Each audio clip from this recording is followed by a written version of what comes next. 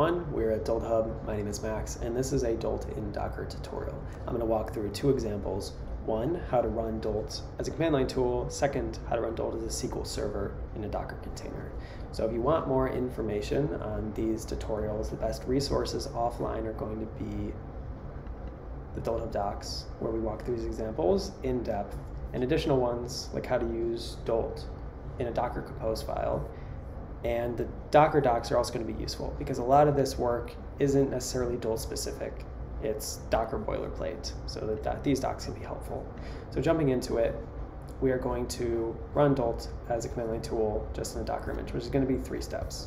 The first step is defining a Dockerfile. So we're going to take one of these. I'm going to use an Ubuntu base image, Ubuntu's package manager to get curl, and curl to get to the Dolt executable.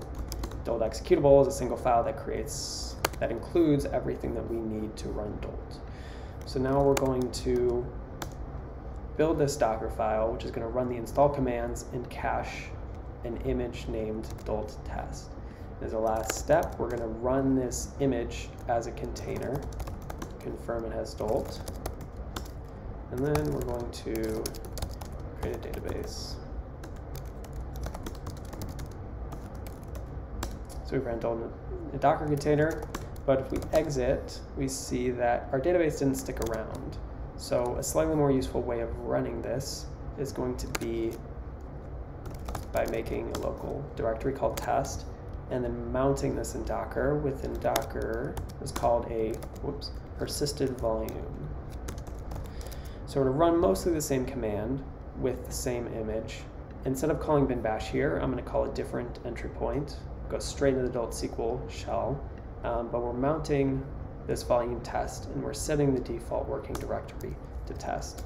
So now when we create database and we exit, that sticks around inside this test folder, which is going to be much more useful for persisting data in our database. So now to the second tutorial, we're going to run Dolt as a SQL server. It's going to look much the same as the first. Here we're using CentOS, which has a different package manager, but essentially the same process. In curl, use curl to get Dolt.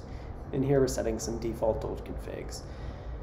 So how this differs from the first examples, we were setting the entry point dynamically at runtime. Here the bash shell, here the Dolt SQL shell. Now in the image, we are setting Dolt as a default entry point with Dolt server as the default options for that entry point.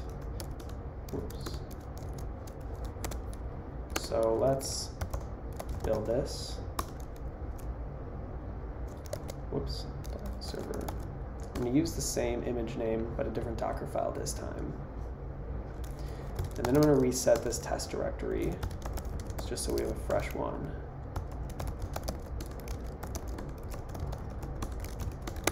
Hop back and run this Dolt server. So essentially the same command as the previous ones.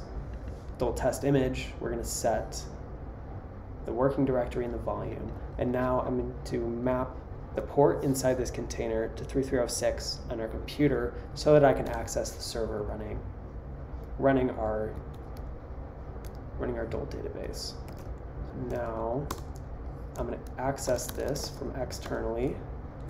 So we can see we're accessing this container running in Docker from a new window, and I'm going to create a table.